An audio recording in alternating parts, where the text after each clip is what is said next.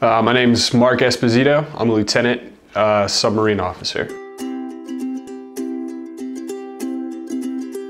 So I was born in Salem, New Jersey. It's a small town in South Jersey.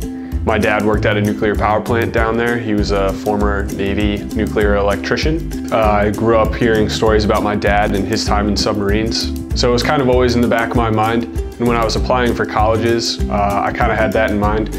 I was looking at different options available to me, like the United States Naval Academy, looked at the senior military colleges, which is what led me to VMI, and I also looked into the ROTC program. Because of the way VMI works, I was in the ROTC program. I just wasn't committed at that time. Luckily, I was able to get a side load scholarship. A side load scholarship is basically the Navy using its extra money, so they find different money in the budget that they can kind of put towards the commissioning of officers. So since I was already in the ROTC program, I was given the opportunity to apply and receive one of these scholarships my second year. So I had to get a couple of recommendations from professors. I talked very closely with the ROTC staff and filled out my application. I submitted my grades, my PRT scores, and my fit reps through the ROTC to Big Navy, and they made their decision and let me know later that summer that I had received it. So once I got the scholarship, obviously I had a little bit more responsibility, both in the ROTC detachment and kind of towards the Navy itself. Once I had gotten that, I was receiving not only my tuition payments, but also a stipend. So they expect you to, pitch in a little bit more around the unit.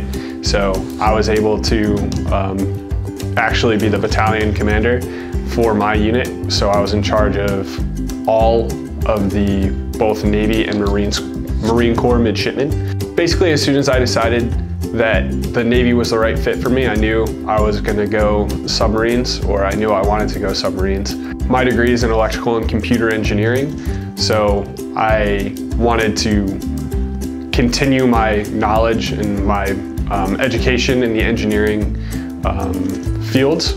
So obviously the education I got becoming a nuclear submarine officer fulfilled that goal.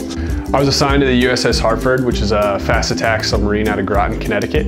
So on the Hartford, I started off as the RCA, the Reactor Controls Assistant. So I was in charge of Reactor Controls Division, who did all of the maintenance and upkeep for basically controlling the nuclear reactor. So on submarines, I was a super operational submarine. We got deployed 2 times to the UCOM area. We also got to do ICEX, which is an amazing exercise where you go up under the ice.